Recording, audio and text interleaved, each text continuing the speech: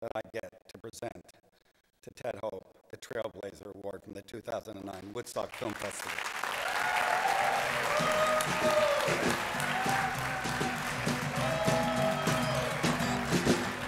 When I'm out walking, I strut my stuff, and I'm so strung out. I'm high as a kite, I just might stop to check you out. Let me go wild, like a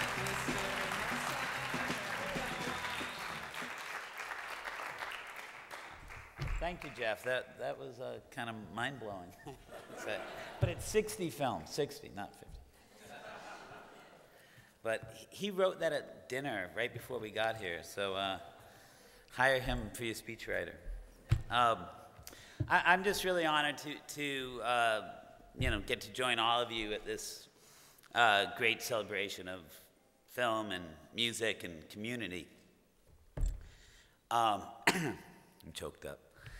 I want to truly thank Mira and Laurent and Nikki and all the volunteers here and the sponsors for making this happen, and for making all the festivals happen, because we wouldn't have events like this if it wasn't for you, so thank you.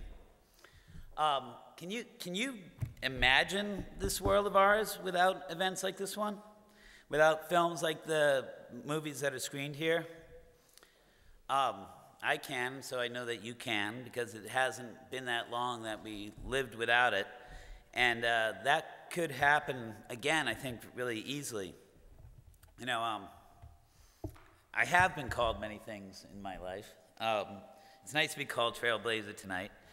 You know, I work probably too hard, you know, but it's been a real privilege to get to make the films that I have, and with the directors that I've got to work with, and the crews that I've got to work with, and the actors I've got to work with.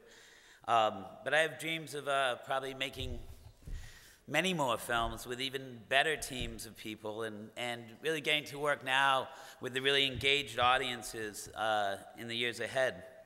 My drive to get this done comes from being able to remember when I didn't have those opportunities that I do now. The opportunities not just to make such work, and not just even to see such movies, but particularly to discuss these films, to participate in them in a thing that, you know, is that incredible experience, that shared thing that brings people closer together. My drive to keep making more movies comes from not wanting that opportunity to be missed by myself or by any of you. I like to think that getting this honor tonight comes from my commitment to truth, you know, both in terms of content and in terms of process. You know, a commitment to emotional and experiential truth, you know, to the portrayal of our world in a way that doesn't diminish or denigrate or speaks down to, you know, any audience, but instead portrays us in the ways that we recognize, you know, that this expansive nature and deep community that defines all of us. Lately, though, when you know, when people come to talk to me about trailblazing, you know, that happens so much, right? It's not because of the work that I've done in the past or the films I made or any innovations I got to be part of. It's because of what I've been doing in this past year when I haven't been able to make movies. It's about what I've been doing because I'm actually really afraid that we might all lose this glorious and diverse and ambitious film culture. You know, the community that's blossomed, you know, over the last 2 decades, both here at Woodstock and all over the globe. I really do fear that we might lose that community and the opportunity that's right before us now to evolve it into a true force for social change if we don't start to act in some new ways. You know, people think of art form as, film as an art form and movies as entertainment.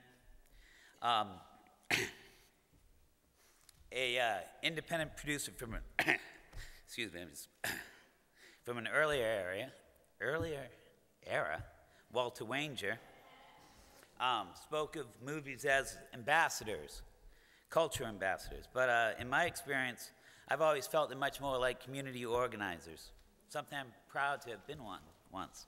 And I was going to work for Acorn, but I went to work for someone else. But, you know, it's always just amazed me that movies' abilities to bring us together, expand our horizons, you know, encourage our dreams, all those things, you know, recognize our commonalities, motivate our actions, ignite our passions, to unite us as a community. You know, movies' power to do that's really unrivaled, but it's really rarely unleashed. And I can't even begin to tell you like how charged up I've been lately about the potential that's there. And I don't want to squander it.